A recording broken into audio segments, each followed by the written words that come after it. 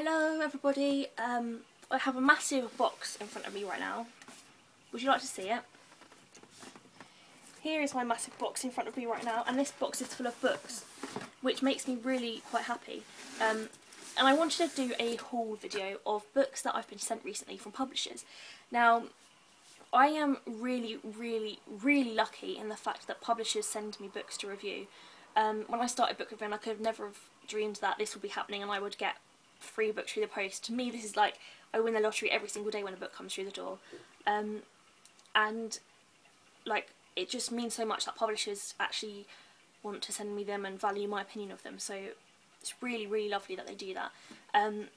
Now, this isn't like a video to like kind of brag or show off or anything. I just kind of want to share with you what the books I've got recently, because I love to know what you guys want to read reviews for, and what you're excited about reading, because then it makes me want to, you know, write these reviews quicker for you so that you can see what I think of it. So I'm going to start off by doing this haul. Most of these books are published in February or March, I think. And some of them have already been published and I bought them myself, so I'll let you know which ones are those. And also, what was I going to say? I was going to say something I'd forgotten. That was really clever of me, wasn't it? This video is going really well so far. Anyway, I'll start doing it and then it'll probably come back to me what I was going to say. So, I'm going to start off with the books that I bought myself, and these are two books that I got because one of them I've already read and I wanted a copy for my shelf because I read it from a library copy, and then the other one was part of the Richard and Judy book club at the moment, which I wanted to read too. So the first one I got was Geek Girl by Holly Smile, because this was the Geek Girl Model Misfit, which is second in the series, because I've got the first one and I loved it, and then I borrowed the second one from the library and I loved it as well, and it was only about £3.50 I think on Amazon. Now, yes, I know Amazon, but I had a voucher for Amazon again, so I'm really sorry, but don't buy things at Amazon if you can buy them elsewhere. But yes, I got this one, Geek Girl, and it looks lovely on the shelf next to the other one, so that was the first one I got. And the second one I bought was Apple Tree Yard by Louise Doherty, I'm not sure how you say that name, sorry. But I was really like dubious about this one because like normally I really love the Richard and Judy book club picks, but this month, or this like quarter of a year, like the spring book club, whatever on now, like a lot of the books just don't seem to like excite me. I mean, I've read The Rosie Project, which is on there, which I absolutely adore, so I'm really happy about that. And then there's a new Jodi Picoult, but I'm not really that much of a fan of Jodi Picoult because all of her books to me just seem to be quite similar. And then I can't really think of any others that really stood out and made me think, yeah, I want to read that. This was the only one that really kind of took my fancy, and I did Facebook about it, and I asked people whether they'd read it and whether they would recommend it, and quite a lot of people said that they had read it and they did think it was really good. So I'm going to trust Richard and Judy and I'm going to go with it, and I'm going to give this one a read quite soon and let you guys know what I think. But yeah, I'm quite excited about this one actually, now that I've got it. So now I'm going to move on to books that I've been sent by publishers. This book is called The Memory of Walter by Emmy Itäranta. Sorry if I'm saying your name wrong, I can't quite work out what it is. But this one I got sent because I'm part of the Harper Impulse revolutionary blogger thing, where we all help promote Harper Impulse, and as rewards they send us things through the post, and this was one of the rewards they sent me, so I'm really excited about this one, because I think it's I need to put my teeth in and get my brain in gear. It has been translated, so I'm really interested in that because I don't tend to read a lot of translated fiction, to be honest. But I like the sound of this book, and I think the cover's quite haunting, so I'll be interested to see how this one is. And I think the cover's a bit scary actually. Sometimes when I see it sitting on my shelf I think, oh my god, she's watching me, so a bit scary. I don't know what I'm doing anymore, I'm just talking rubbish, aren't I? Anyway, let's carry on, Laura. Put your head on your face and... See? I just say the weirdest things in the world, don't I? The Darling Girls by Emma Burstall. 3 women, 1 man and a tangle of lies. Now the lovely Becky at Head of Zoo sent me this. She is the one of the nicest publisher people I know in the entire universe, and she sent me this. This is about 3 women in love with the same man meet for the first time at his funeral. What more could you want from a book than that, really? Lovely cover, Really lovely cover. Really excited to read this one. This comes out in February or March, I'm not sure, but I will definitely be reviewing that one as soon as I can. The next one I got sent was from, I think it's from Hodder, yeah, Hodder, and it is A Million Guilty Pleasures, which is the sequel to, bear with me, A Million Dirty Secrets. And this is a duet, which I guess means like 2 books. I've never heard of that before, a duet of books. I've heard of like a trilogy, but I never heard of a duet. That's strange. But yeah, not that it's strange that there's 2 in a series, but I mean, I've never heard it called a duet before. Strange. Anyway, yeah, these are like 2 books together. I haven't actually read this one yet, because I knew, because this one said an erotic duet, I thought, oh, I wonder whether when the second one will be out. So I waited till the second one came out so I can read them in succession, so that I can kind of keep up with the characters, because I like doing that. I like waiting until both series are out, or both of the This isn't going well, is it? I like waiting until like books in a series are out so I can read them all in one go, because then it makes me less frustrated when I finish a book and I'm like, I need to know what happens next. The next one I got sent is from, I think, Quercus, yeah, and it is called The Riot by Laura Wilson. Now, somebody at Quercus contacted me about this and said, do you want to read it? And I kind of read the blurb and I was like, not something I would perhaps normally go for, but because I'm trying to branch out and read more fiction that I wouldn't normally read, I want to give this a go. And this is 1958, Notting Hill is sweltering in a heatwave. It's D.I. Stratton's new manor and a powder keg of racial tension. Now I think that the detective in this book is actually like a series of books, and I think this is like one in the series, so I don't know if I'll be able to read this as a kind of like, what's the word, on like an individual, as a standalone. That's what I was looking for. I don't know if I'll be able to read this as a standalone, or whether it will be a little bit confusing, because there might be kind of links to previous books that she's talked about, but you never know. And I've just got a text on my phone. This is why you should never film on your phone, because now there's a text, I can't see what I'm doing. So I'm just going to close that. Sorry guys. This is the worst kind of video I've ever made. The next one is also from Quercus, and this is called The Missing File by D.A. Misani. And again, not a book that I would normally read, but I thought, you know what, it's quite a short book, I'll give it a go. And this is about a 16-year-old boy who's vanished in Tel Aviv. Sorry if I pronounced that wrong. Detective Inspector Avram knows that children are never kidnapped or killed in Israel, but this time he is wrong. Avram struggles to picture the boy, his life, his family, but he remains as elusive as his non-existent trail. Only the boy's neighbour shares Avram's quiet obsession. So, sounds a bit confusing, sounds strange because I can't actually get my words out today properly, but really kind of excited about this one because I like kind of branching into genres and authors that I don't really know much about. The next book I got sent from Penguin, and I'm really excited about this because they sent me a proof, actually no, I tell you like, the author sent me a proof copy of this book that was signed, and Penguin sent me the final copy of The Dead Wife's Handbook by Hannah Beckerman, and it's gorgeous, and also, bloody lucky or what, it's also signed as well.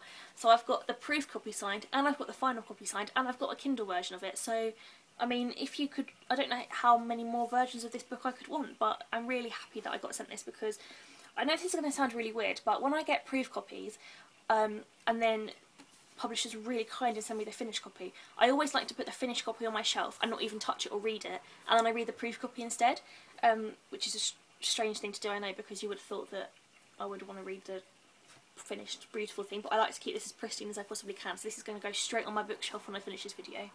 But yeah, I'm actually halfway through this book at the moment on the Kindle because I got it from NetGalley, so I'm finding it quite an interesting read, but I'll talk about it more when I do a review of it. But yeah, definitely a book that I think you should all watch out for because it's definitely going to be a bestseller this year, I reckon. Next, I'm going to show you some books that I got from a publishing company called Arcadia, and these were the books that came in the box that I've got here, and all of these, I think the whole kind of premise behind Arcadia Books is that they publish translated fiction, so it's all kind of fiction from different countries that have been translated. So the first book that they sent me is called Cold Hearts by Gunnar Staalesen, I think, and it's actually now a major motion picture apparently, and it's an international bestseller. Never heard of it before in my life, which is strange. You would have thought I would have heard of it, but I haven't. But this, I like the kind of look of the cover and the blurb. On a frosty January day in Bergen, Norway, private investigator Varg Voom is visited by a prostitute. Her friend Margrethe has disappeared and hasn't been seen for days. Before her disappearance, something had unsettled her. She turned away a customer and returned to the neighbourhood in terror. Shortly after taking the case, Voom is confronted with a brutal, uneasy reality. He soon finds the first body, and it won't be the last. His investigation leads him into a dark subculture where corrupted idealism has had deadly consequences. So I really like the sound of that book. Definitely one I want to read. And also, I think if this is a Norwegian crime, I am quite a big fan of Norwegian crime. I love Anne Holt. I think that's her name. I think she's Norwegian, and I also love Hans Koppel. I think that's his name. Who's also Norwegian. So definitely, or maybe he's Swedish. I'm not sure, but I do like that kind of Norwegian thriller type thing. The next one they sent me is called The Breath of Night by Michael Arditi. I think that's how you say your name. Sorry if I've got it wrong. Let's see what this one's about. Julian Tremaine is a missionary priest in a remote Philippine village during the Marcos dictatorship. After championing the communist rebels, he finds himself in prison for the murder of a local military commander. 3 decades later, following his own mysterious death, a cult develops around Julian, whose intercession is credited with miraculous healing, and there are calls for him to be made a saint. When Philip Seward is sent out from England to investigate on behalf of Julian's family, he is drawn into a labyrinth of vice, violence and corruption, where nothing and nobody are what they seem.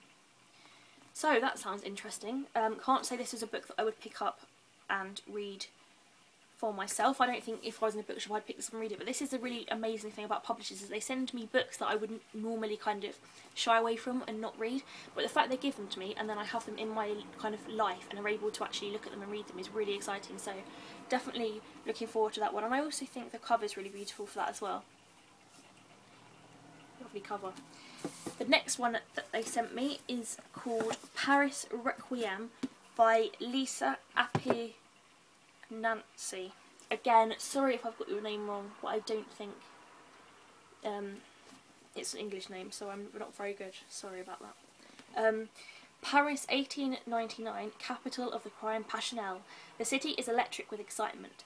Preparations for the Universal Exhibition and the dawn of a new century have hit fever pitch, but the sensual spectacle of the Belle Epoque is overshadowed by racial and social tensions as the Dreyfus affair unleashes a riotous surge of anti-Semitism.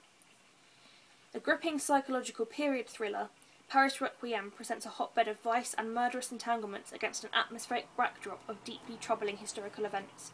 So I think I might have to do a bit of historical reading and look up what the Dreyfus affair is first before I read this, otherwise I don't know whether I'll actually understand what's going on.